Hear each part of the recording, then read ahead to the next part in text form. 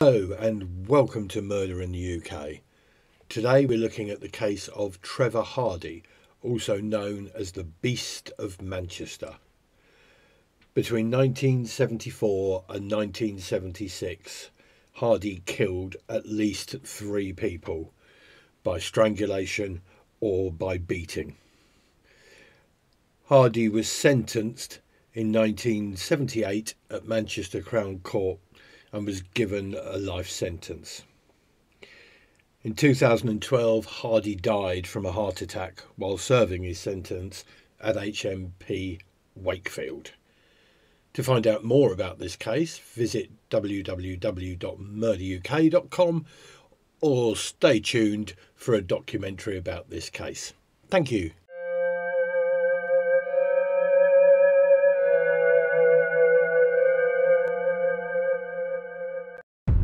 Trevor Hardy was a British serial killer who brutally murdered 3 teenage girls in Manchester between 1974 and 1976.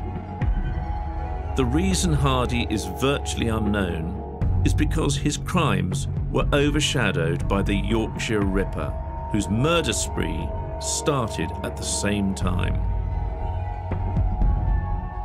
Born in 1945, Trevor Hardy's criminal career started at the age of just 8, when he appeared before magistrates, accused of stealing. By 15, he'd become the youngest person ever to be sent to Strangeways Prison. In 1977, Trevor Hardy was sentenced to life imprisonment for triple murder. He served out his sentence in Wakefield Jail until 2012, when he died of a heart attack. Forgotten by his family and the public, Hardy hadn't received a single visitor in the last 15 years of his life. The prison assumed no one would come to his funeral. But then Trevor's estranged brother, Colin Hardy, contacted them. Colin had been haunted by the crimes of his notorious brother for over 4 decades, but agreed to receive Trevor's effects, which included dozens of boxes of documents. Colin has contacted me to help him try and make sense of what he believes is incriminating new evidence never seen by the public before.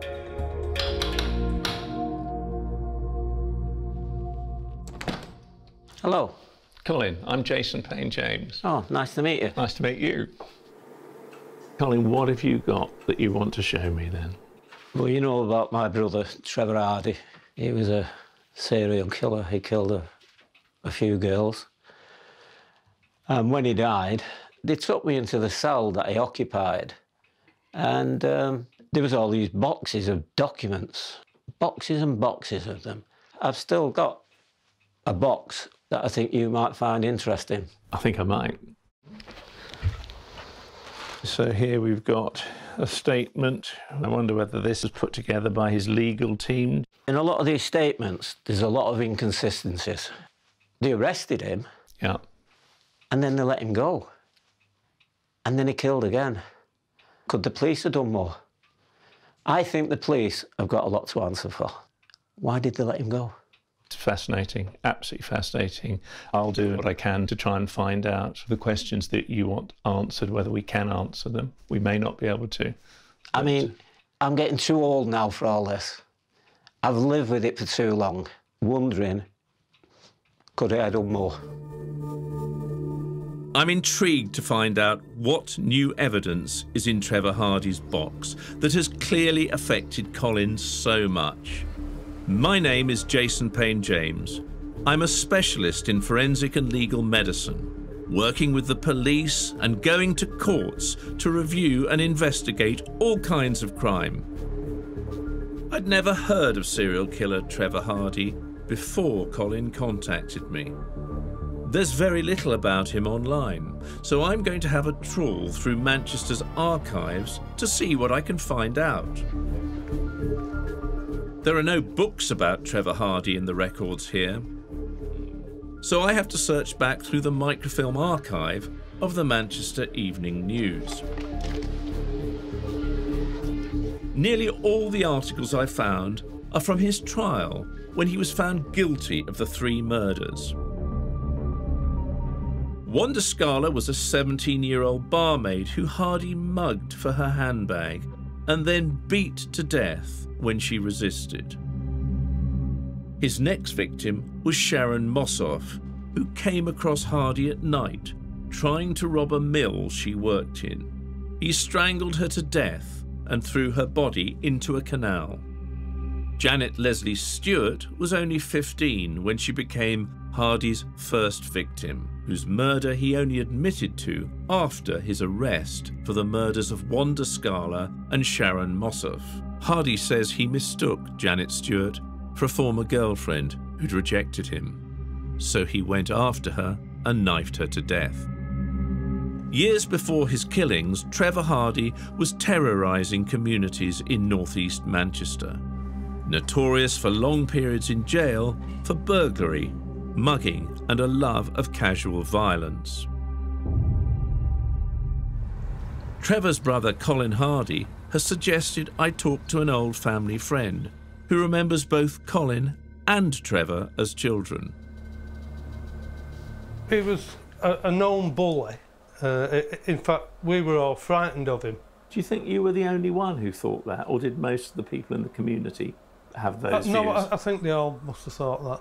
Trevor Hardy actually came across us in a back entry, and he instructed Colin to hit me. And why was that? For no reason, really.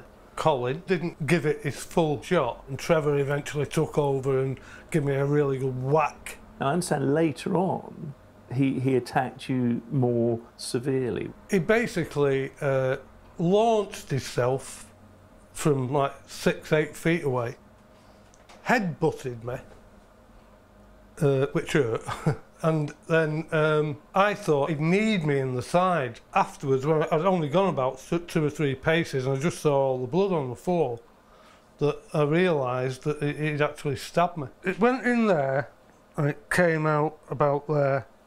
Wow. So it didn't actually... So luckily it missed vital structures. Missed all the organs, yeah. Are you able to sort of sum up your feelings about him or what you believe about him in a couple of sentences or whatever?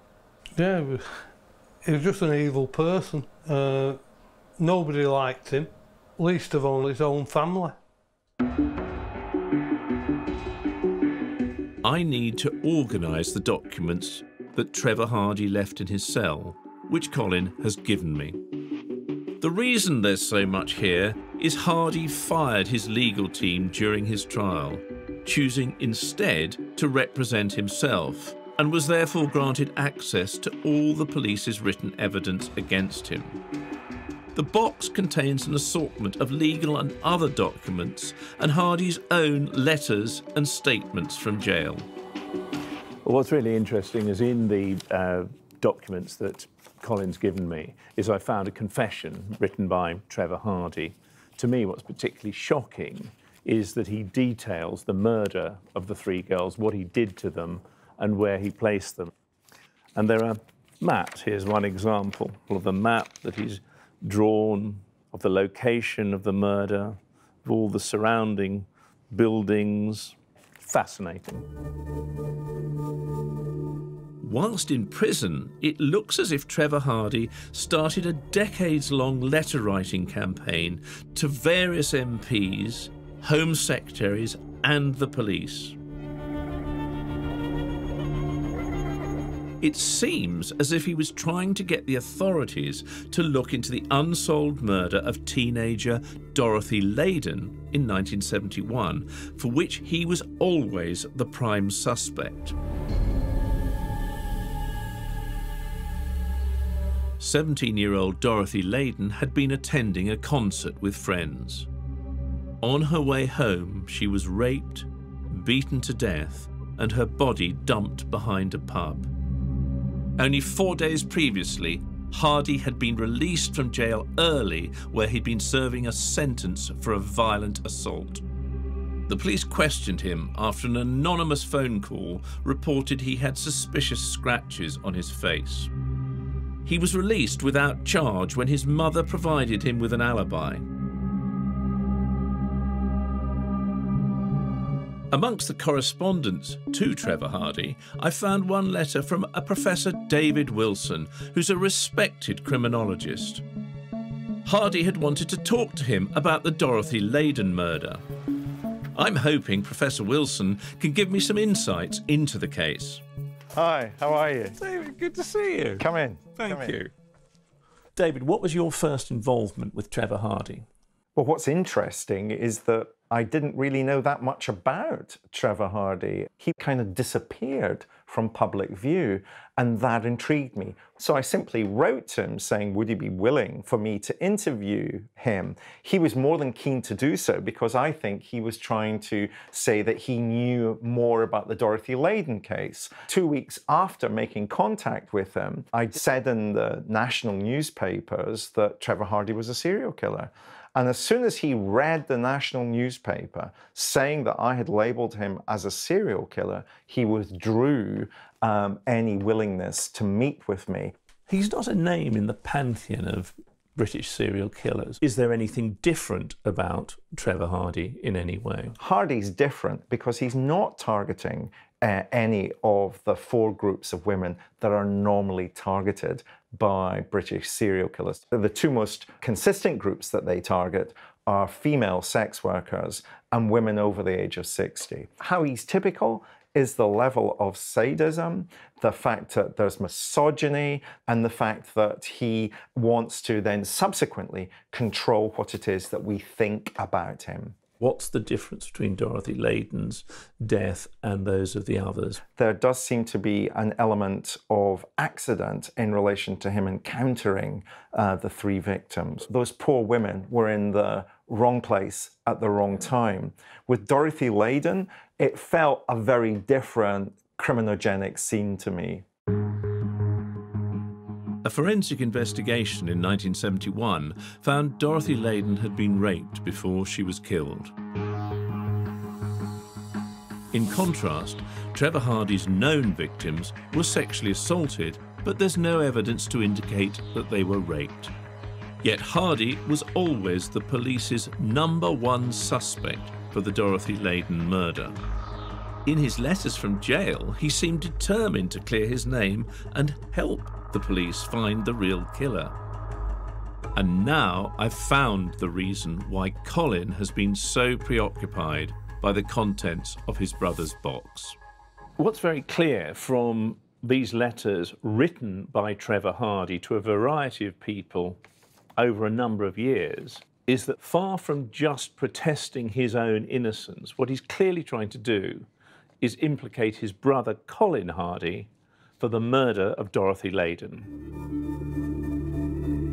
For 40 years, he'd spent every waking moment writing to everybody that I killed Dorothy Leyden. I know I didn't kill Dorothy Leyden. I believe he did. The brother of serial killer Trevor Hardy, Colin Hardy, has asked me to examine a box of documents left in Trevor's cell when he died. I'm trying to piece it all together to see if there's evidence here that Hardy could have been caught earlier, as Colin believes. I'm also investigating if Trevor Hardy was responsible for a 4th, unsolved murder, that of Dorothy Leyden in 1971, for which he was questioned but never charged. But first, I want to start by reviewing the murders he admitted to in his confession.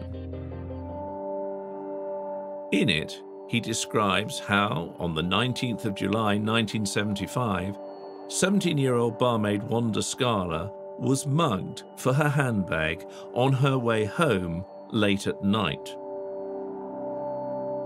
But when she fought back, Hardy hit her with a brick and then tried to make it look like a sexual assault, in a bid to throw the police off his scent, one assumes. In shocking detail, Hardy reveals that he bit off Wanda Scala's nipple and kicked her down below. And most frightening of all, Hardy admits in the confession he gets pleasure from the murder. He even boasted about it to his brother, Colin. He says, "Have you been interviewed about the Scala murder?" So I said, "Why should I be interviewed?" He said, "Well, I did it." And my brain just sort of shut down. If I was scared before and wanted to get away, I was terrified then. And he just went totally berserk. And he left me unconscious on the floor.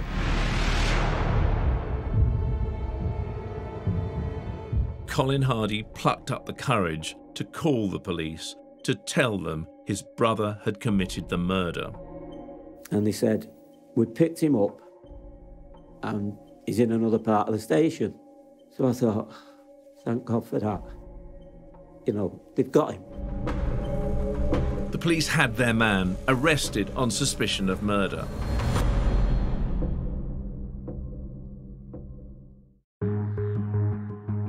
Wanda Scala's body had been recovered from a shallow grave next to a building site. In this post-mortem report I found, it says most of the right nipple had been removed, apparently by biting. A swab was taken from the wound, which contained traces of saliva. A biologist took the swab and compared it to a sample of Hardy's saliva to see if they were of the same blood group. It was concluded that the saliva found on Wanda Scala's body could have originated from Hardy.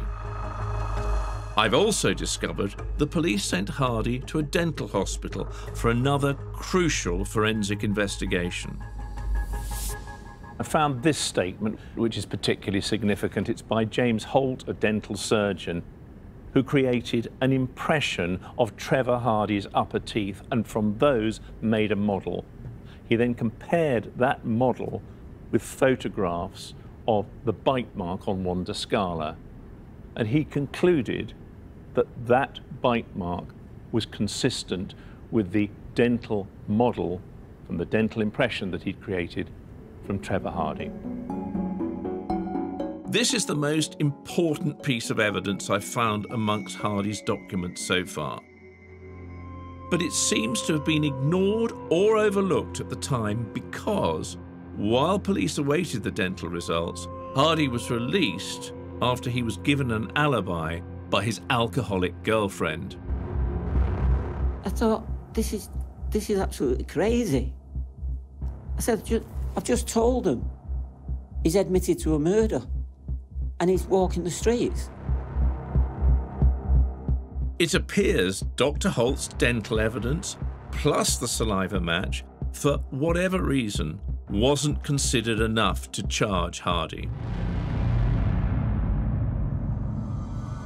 Various newspapers ran stories during Hardy's trial, presumably based on his confession, that somehow, whilst held in custody, he used a nail file on his teeth to avoid being linked to the killings. But it's not clear from the documents if he managed to do so.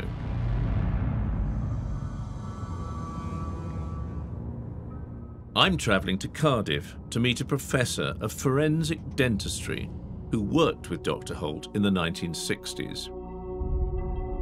There is a possibility that Trevor Hardy tried to change his teeth profile by, in some way, obtaining a file and trying to file down his teeth. Is that something that you've either come across or you think would be feasible? I dealt with something like 400 bite marks of a criminal nature, and I only ever came across one case. The teeth are the hardest bit of any living animal in nature, by a long way. What are the chances of that being able to realistically alter teeth They're not profile? high. They're not high. I'm not saying it would have been impossible, but it would have taken a long, long time. And even then, the changes would have been absolutely minimal. You've seen the statement that Dr. Holt produced. His conclusion, it appears, was that the bite mark on Wanda Scala was consistent with Trevor Hardy's Yes. impression. What are your views on that? Knowing Dr. Holt, he was a very, very punctilious operator. And if he said it was consistent, he would have thought it was. I'm certain of that. Do you think that would have been a trigger for the police to actually at least think that they might need to investigate Trevor Hardy a bit further? I am very, very surprised that that case didn't appear to have been taken any further at that point. I think it should have been. Having got away with Wanda Scala's murder despite this bite mark evidence, and possibly that of Dorothy Leyden 4 years earlier, Hardy then kept a low profile for several months. But his violence and apparent hatred of women could only remain suppressed for so long. On March the 5th, 1976, Hardy attacked a woman in a pub toilet so viciously that she bit off the end of her tongue. Hardy was immediately identified as the attacker and became a wanted man. Just 3 days after the assault in the pub, 18-year-old Sharon Mossoff was murdered by Trevor Hardy. Sharon came across Hardy late at night trying to break into the Marlborough Mill where she worked. When she tried to stop him, she was stabbed, strangled, and her body thrown into the nearby canal. It was right on the front of the paper. Another girl killed in Manchester. And I knew it was him. I knew it was Trevor. And I just went to pieces. After me telling them that he was a murderer and they let him go, he killed again. And I've had to live with that all my life, wondering if I could have done any more. Soon after Sharon Mossoff's murder, the police were questioned on what seemed a spate of local killings. There have been, though, haven't there, 2 other still unsolved murders in the surrounding area during the past 5 years. How likely is it that there is, in fact, a link? I've no evidence at this stage to connect those other murders with this one. I'm treating this one on its own at this stage. But there were connections. Just like with Wanda Scala, Hardy had bitten off one of Sharon Mossoff's nipples. And these 2 unsolved murders also had a geographical connection. The women were attacked very close to the Rochdale Canal. The Rochdale Canal was Trevor's, hideaway. He'd used the Rochdale Canal in the middle of the night. He kept off the main roads. He knew that not a lot of people used the canal at night. He just knew every little way to evade if he needed to.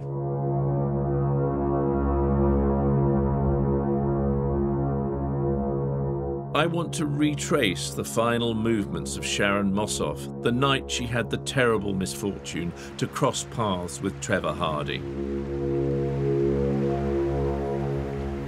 I'm trying to orientate myself according to the map that Trevor Hardy drew, signed by him in his confession. What we're looking for is the lock, which we have here, the bywash, which is over the other side. We have Marlborough Mill, which he was trying to break into, lying across there. And if we walk over this way, he says that he killed her over there, and then he specifically says, I got her across the bywash with the intention of throwing the body in the canal. Well, there's the bywash. Remember, it was icy and cold then. And he then describes, I took the clothes off without ripping them, except the dress, which was torn anyway. I bundled the clothes up and left them lying on the bank. Well, for me, the detailed description is very, very compelling. I'm seeing how he's described, and even to this day, several decades later, all these features are readily identifiable. Hardy went into hiding after the murder of Sharon Mossoff. 6 weeks later, a surveillance operation in relation to his attack on the woman in the pub led detectives to his girlfriend's flat in Stockport, where he was arrested on the 23rd of April 1976.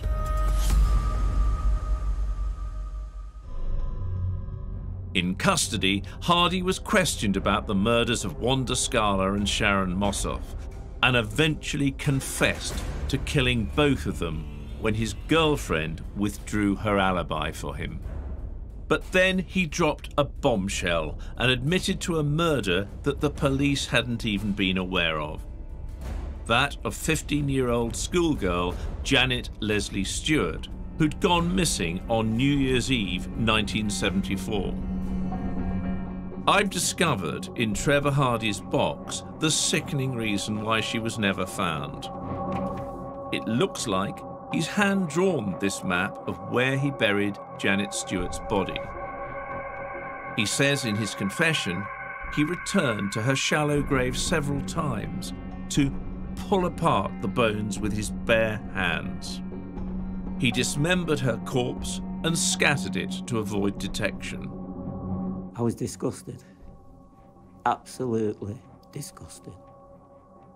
The way it was described,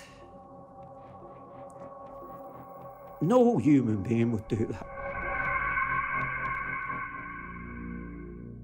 Hardy was sentenced to life imprisonment for the murders of Wanda Scala, Sharon Mossoff and Janet Leslie Stewart. In jail, the police questioned Trevor Hardy again about the unsolved murder of Dorothy Leyden in 1971. He remained the prime suspect, but continued to protest his innocence. He even wrote this extraordinary 140-page statement whilst in jail that's really surprised me. Found this statement, written by Trevor Hardy again, when he was at HMP Wakefield, so I guess after he was transferred there in the 1990s. What's interesting is that he doesn't admit to anything in this, contradicting everything he said in his original confession. Just as he did with his letters to people in authority, in this statement, Hardy also spends a lot of time writing about his brother Colin and trying to implicate him in Dorothy Leyden's murder. I think he did it, and he got some perverse pleasure teasing everybody. Where did his obsession come from?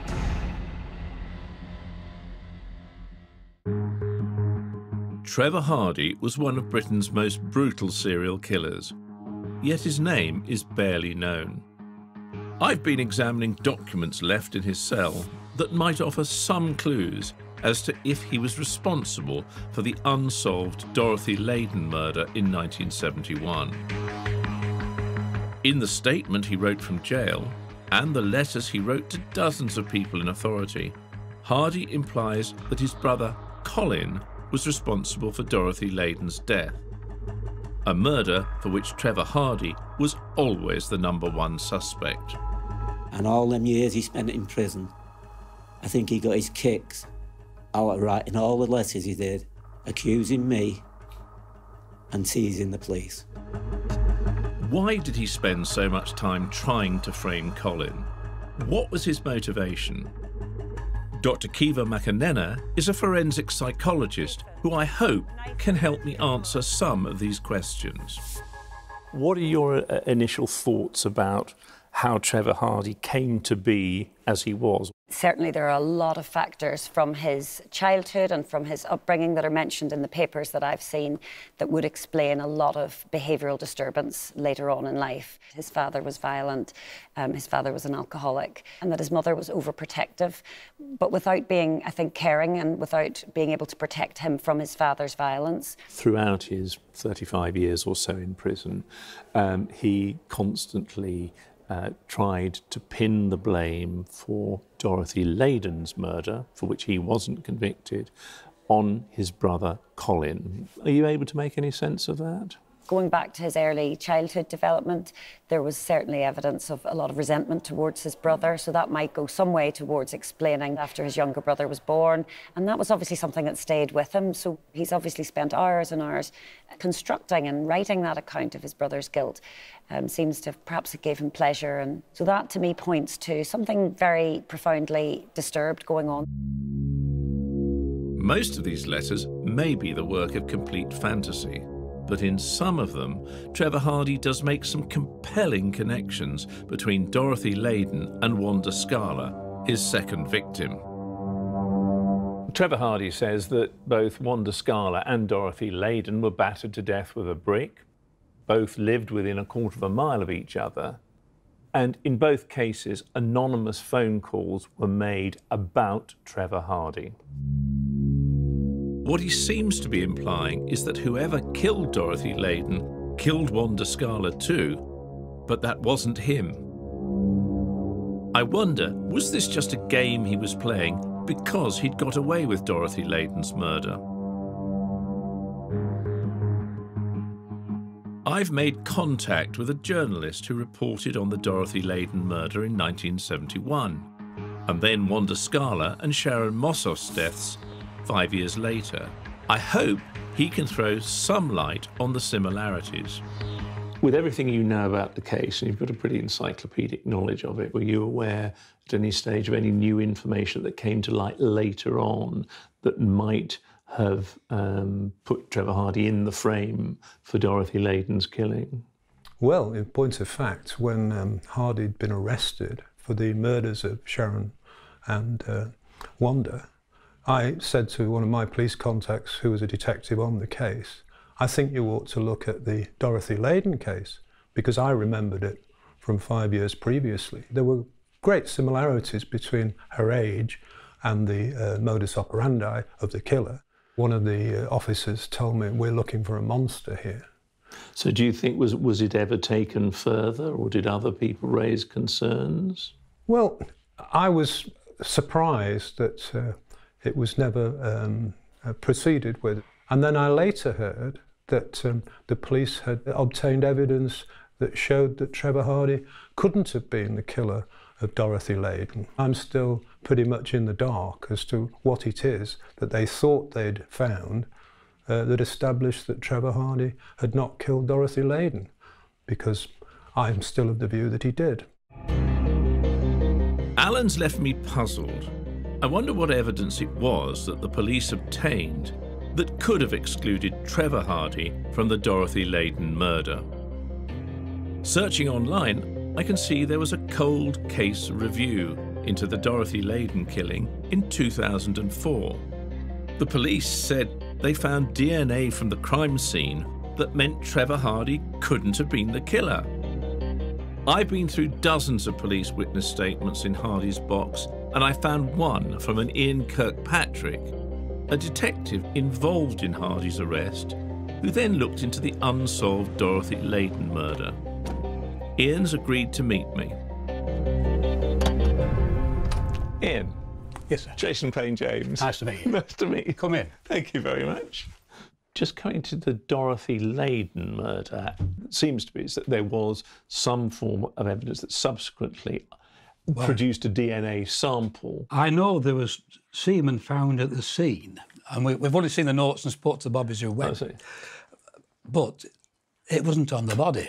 So not on the body or the clothes? Now, unless they found something since, it was on a flagstone near to the body, but not on the body. People have sex in all kinds of places. If you've got a DNA sample that you can't identify, it doesn't include or exclude anyone. It's just a DNA sample where somebody's been there. It could be anyone. Yeah. Again, I didn't go to the scene, but when we talked it through with the lads on the B Division, most certainly their opinion was it doesn't have to be his. I'm confused how the cold case unit at Greater Manchester Police can be certain that this DNA evidence they found next to Dorothy Leyden's body was definitely the killer's. Head of the cold case unit at Greater Manchester Police, Martin Bottomley, is willing to try and explain. In terms of the information that you had about Dorothy Leyden, did you come across new information, or was it reviewing all the evidence that was already presented? The evidence, some of it had been lost, some of it had been stored, so I did a search of GMP's property stores and found swabs taken from the crime scene. There were crime scene stains. We sent them to the Forensic Science Laboratory, and to my amazement, so many years later, they revealed the full DNA profile of Dorothy's killer. And where was that swab taken from? Yeah, the swab was taken from material directly adjacent to Dorothy.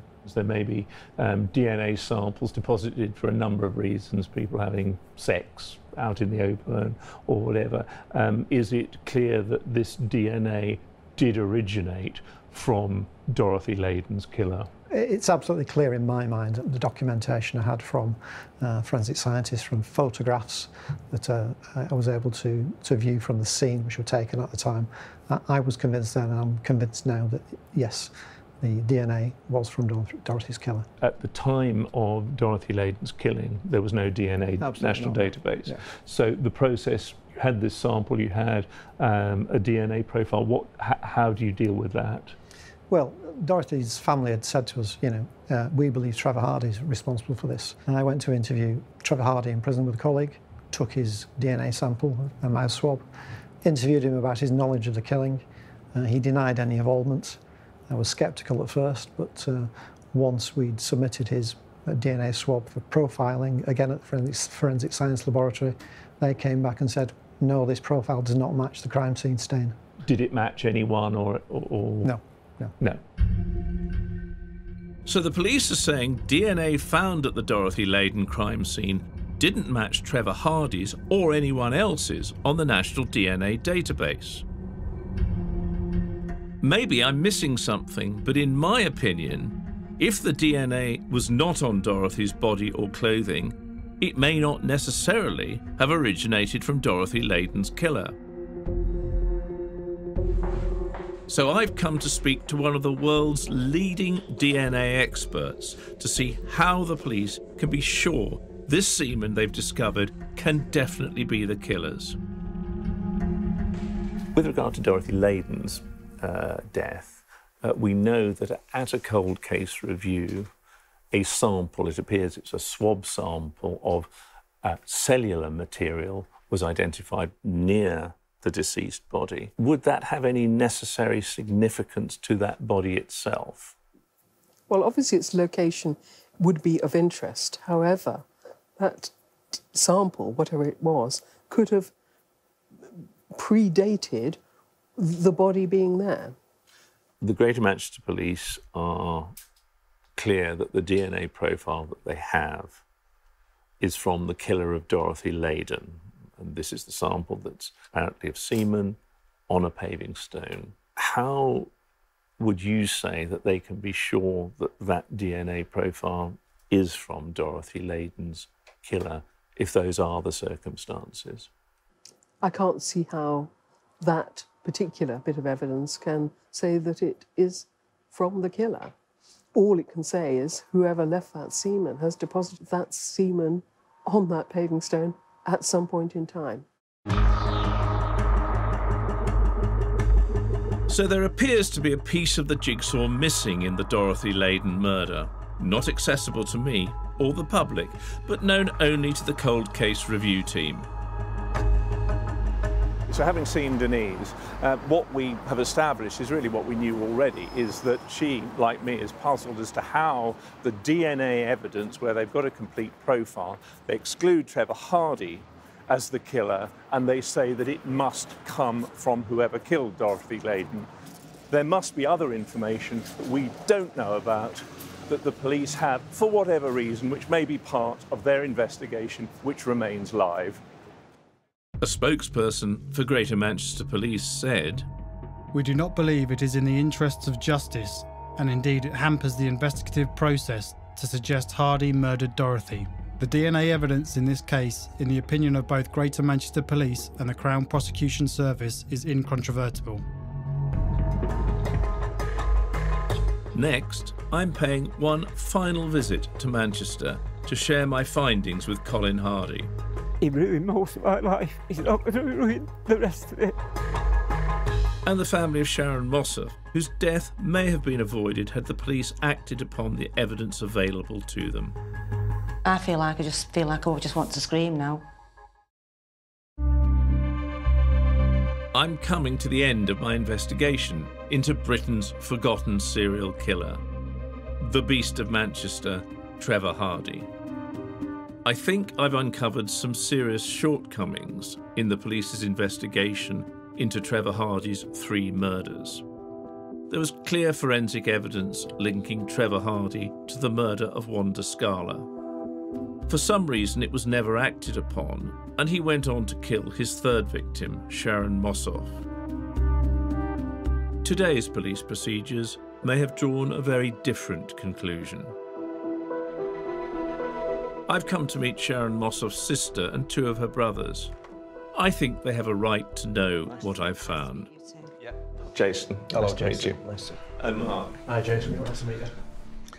Maxine, Paul, Mark, as you know, what we've been doing for the last couple of months is reviewing papers that were left in Trevor Hardy's cell after he died. What we have found is that there is a statement from a dentist, a forensic specialist, who shortly after Wanda Scala's death had taken an impression of Trevor Hardy's upper teeth and had been able to match it with the bite mark on Wanda Scala.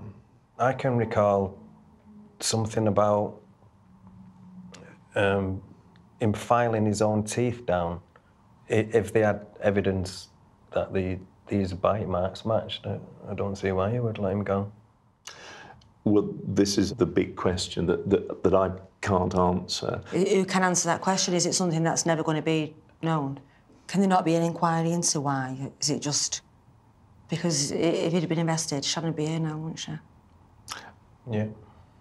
That's the conclusion that you have to come to.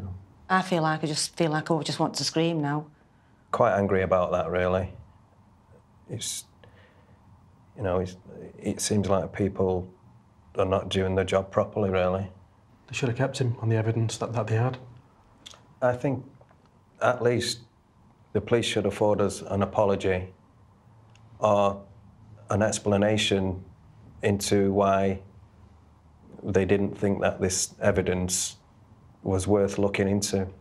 Greater Manchester Police said, It was only at Trevor Hardy's trial in 1977 that sufficient evidence to secure his convictions for murder was available to be presented in court. Neither the trial judge in 1977 nor GMP today, with the benefit of 4 decades of hindsight, have been presented with any evidence to show the investigating officers did anything other than act diligently and within the legal constraints that the rules of evidence and the judicial system rightly demand.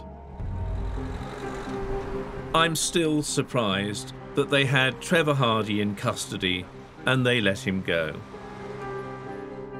There's one more person I must see before I leave Manchester. Colin Hardy. I'm returning his brother Trevor's box of documents and letters accusing him of killing Dorothy Leyden, and want to tell him the results of my investigation. I think from the circumstantial evidence, it certainly would appear that Trevor could have killed Dorothy Leyden.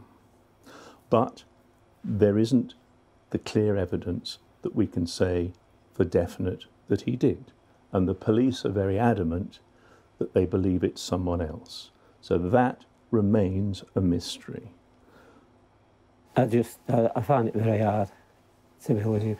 I think that from your point of view, what I'm hoping is that you put Trevor behind you and you move on with your life, with your family. It's got to end. I can't keep doing this to myself. They have to go. For 40 years, he'd spent every waking moment writing to everybody that I killed Dorothy Leyden. I know I didn't kill Dorothy Leyden. I believe he did.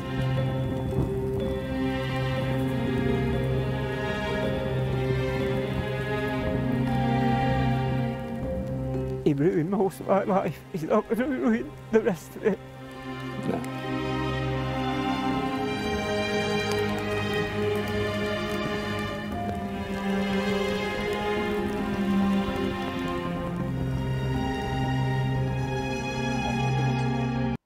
Murder UK is a site about murder within the UK. We present the facts with no speculation. If you found this interesting, please consider subscribing and press the bell icon to get notified when we upload new videos. Thank you.